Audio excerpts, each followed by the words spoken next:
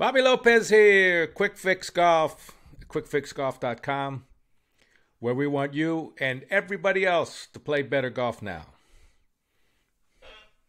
Now, I got a good one for you here. A real good one. Put on your antennas now because you're going to get some information you won't get anywhere else.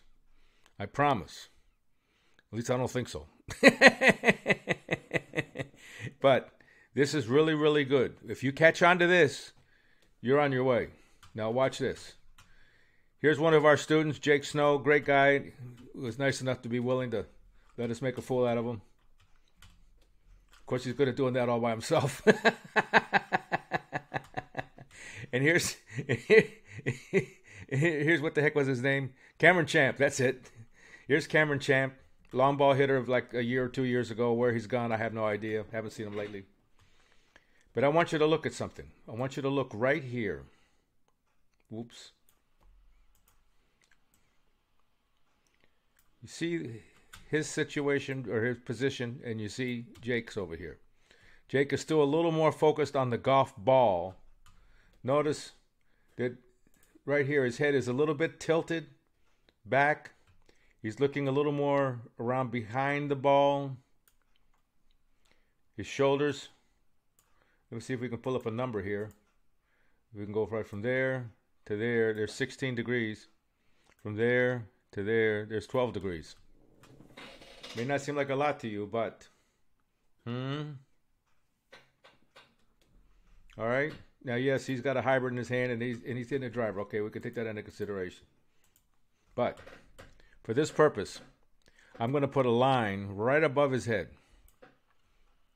And watch how as Jake takes the club back, he's going to go above that line. We're over here. Cameron Champ is going to go down below the line. Look how his head is cocked over here to the right, which allowed him to get his left shoulder further back behind the golf ball. Here, Jake's shoulder's not very far back behind the golf ball, but his head is so focused on looking at the stupid ball, and it ain't going nowhere. So now Jake goes to hit it, and here's the good news. He's getting this. He's finally caught on to this. Oh, there was a little bit of a surge. But not bad, just a little bit. But you see his head pulling up, and you see his arms are still a little bit jammed on him. Watch over here. You can see his head go down, down, doobie-doo, down, down. And back. And now his arms are fully extended. So he can take the full advantage of the acceleration, the angular acceleration that's going on in his golf swing when he throws the club away. And then the club pulls him to the finish. Here Jake's throwing the club away, and it takes him to the finish. Although he should be finishing right about here.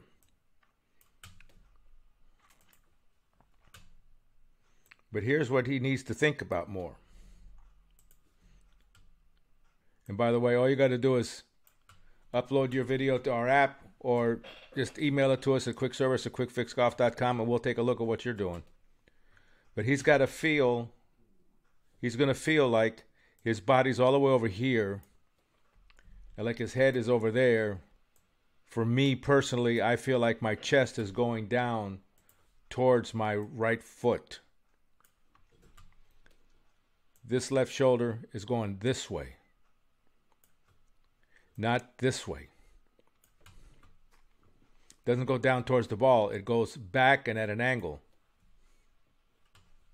Go back and look at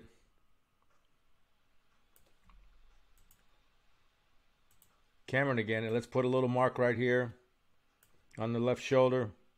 Let's go back, and I'm going to bet $100 against the donut that it's going to be lower. And mark one up for the Cuban. It goes down, not up. Down. So Jake is getting really, really close And it might be, I'll just be doing a video in about a week. It shows me, see right there? Look at that. Look how he pulled up and stood up on it. Don't stand up on it. Go that way. That's where you hear these players talk about using the ground. If you're going to use the ground, you got to go down. And then you're going to push up off the ground on the way up. See? Watch. Look at his knees. Look at his knees. Look at his knees are more bent. More bent. And then they're going to straighten up. Boom, right there. Especially that left leg. Watch, that left leg's going to... Now I'm going to show you another example. Perky, get over here. Hey, Perky. In case you don't know who Perks is, he won the Players' Championship, I think. Here we go. Whoops. That's not Perky. Here is Perky. I'm going to put a line over his head. Let's see where he goes.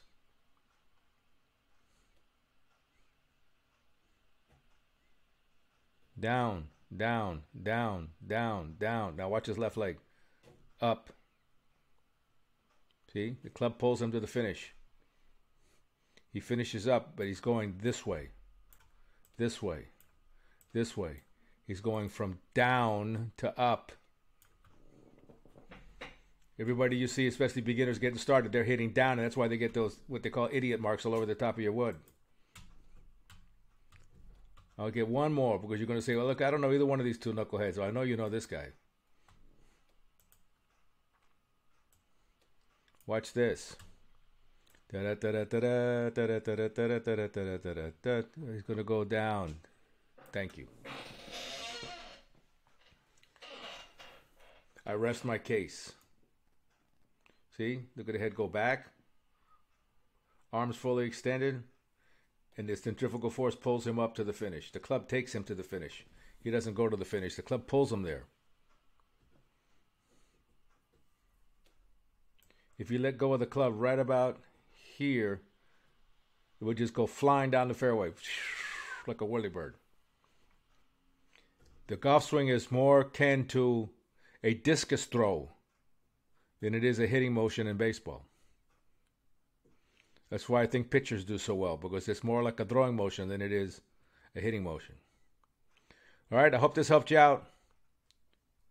Remember, we're at quick service at quickfixgolf.com, or you can go to quickfixgolf.com and press on the button to download the app. Be happy to take a look at your swing absolutely free and see what the heck you're doing.